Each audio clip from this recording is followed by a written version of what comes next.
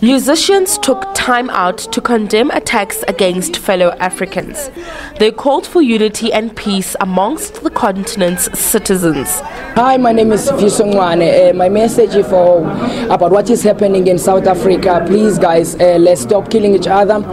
Say no to xenophobia. Let's take care of each other. Let's not destroy each other and burn each other down. Let us build each other. All we have is each other.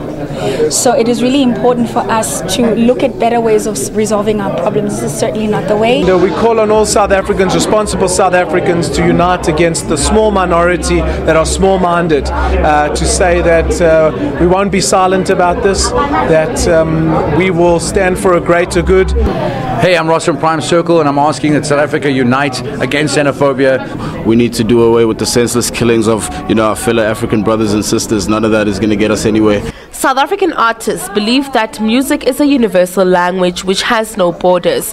Above all, the musicians called for Africans to love and respect one another. So unite, so unite, so unite, so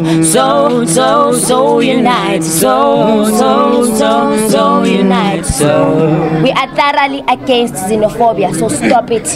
Athlenda Mati, SABC News, Sun City.